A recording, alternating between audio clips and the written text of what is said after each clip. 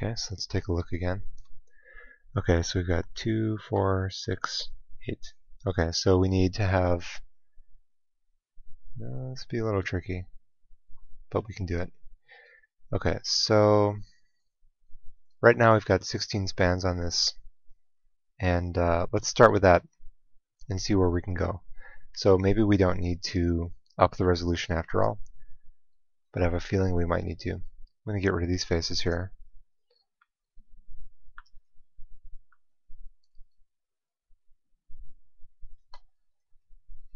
And I'm going to use a tool now I think I've shown you already called Chamfer Vertex. If I haven't shown this, I can't quite remember. Basically what it does is it takes a vertice and turns it into a face.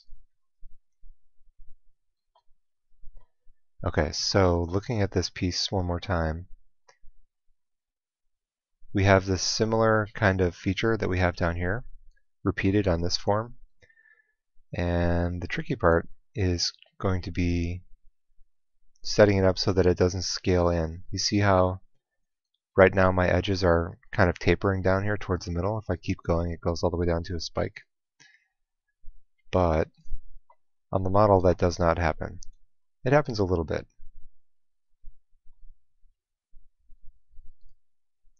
And then we have this other piece here. So we can work on this piece at least for right now. Extrude that out. Actually, it looks a little bit more delicate than that. So we'll do this out here like that.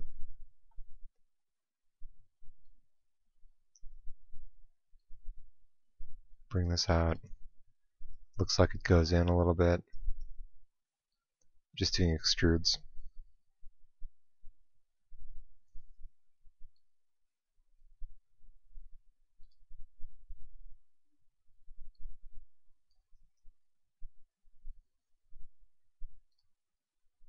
And then this bolt will be a separate piece. What I like to do in this situation is, let me get rid of the history first. Oh, and you know what? We also have to save our work. So this is something that I should have done already, but whenever you're working, just save your work all the time, sooner than I did. So I've already put, like, what, 25 minutes into this particular model so far, and I haven't saved yet, so it's a good thing I did. Alright, delete history on that. So there's two things you can do in a situation like this. You can, well, first off, let me say what you don't want to do. You don't want to leave it like this. For the same reason we don't want to have triangles, we don't want to have any faces that have more than 4 sides whenever we can avoid it. So there's two ways to solve this. You can extrude. Oops, what's going on here? Okay. You can extrude that face in like this until your vertices are touching each other, and then you can fuse all those vertices together. But then you're left with this triangle type shape. So what you do at that point is begin deleting every other edge here like this.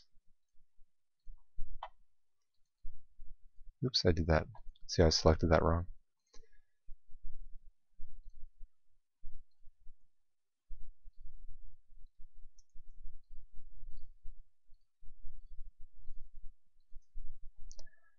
And then you end up with all 4-sided shapes. That's one solution. This would be merged. But the solution I'm going to do, I think, is a bit more elegant. Okay, so back up a little bit. Get away from that extrude. Okay. So what I like to do is I like to go into the split polygon tool and actually draw a grid in here.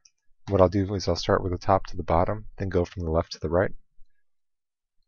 And then I'll fill in 2 on each side. Just like that. So you make kind of this waffle pattern, and you end up with more regular geometry and less of these. So that's just my preference. Okay, so let's go ahead and make that bolt really quick. This looks like a 5-sided cylinder, so that's real easy to do. Let's create a cylinder. I'll do a trick right now. Up till now I've been translating these into place, But remember, if you hold down the V key, you can snap. So I'm just going to snap that cylinder right onto this middle vertex here, and then scale it down. So that's just a faster way for me to move things around. And it prevents me from having to zoom out and zoom in and all this other stuff. Okay, so I'm going to change the divisions. I know it's supposed to be like a pentagon type cylinder. So I just punch in a 5. And I'm going to put a extra division on the cap and one along the height. So this is kind of buried in the, well, it's hard to see because it's covered in paint here.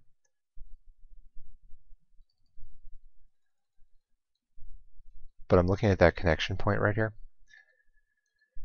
And I think in this case, we could be fancy about it, but I'm just going to delete these faces here and just have it crash right through, like that. Okay, so I'm going to double click these.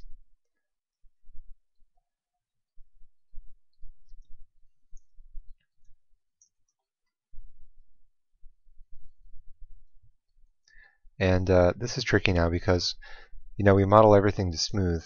So right now this is going to smooth out into this shape right here, which makes sense based on what we have. But we want to prevent that, so what I need to do is bevel each of these edges. And the way I'm going to do that,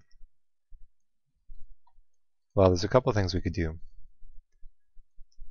The first choice, or the first option we have, is to select all those edges. And by the way, I just marquee selected these and converted them to an edge loop, which is right here. Got that on a hotkey. And then we can say bevel. So if you go to Edit Mesh, there's actually a tool that will do beveling for you, and it works most of the time. It works pretty well, but you can sort of see what it does here. So it adds in those extra edges for you, and actually I think this is going to work just fine.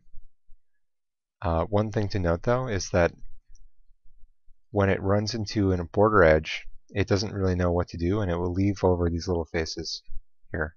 So if I deselect these, you can see that there's this little face hiding out, and that's actually a little triangle. And we don't want to leave that in there because when we smooth it, it's going to do some funny stuff. You can see that it's trying to compensate for those little edges in there. So what I like to do is, when I know I'm beveling like this, I know I'm going to be creating those extra little triangles. There's a little tool here I've got called the triangle. Check for N for non-quads. And what it'll do is it will go through your model and select anything that's not a quad face. So these are okay to leave here, I think.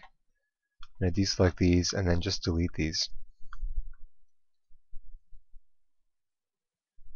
I'll crash that back through. And now when I smooth it, it's going to look like how we want. But is this the right scale? Let's see. This can be a bit bigger.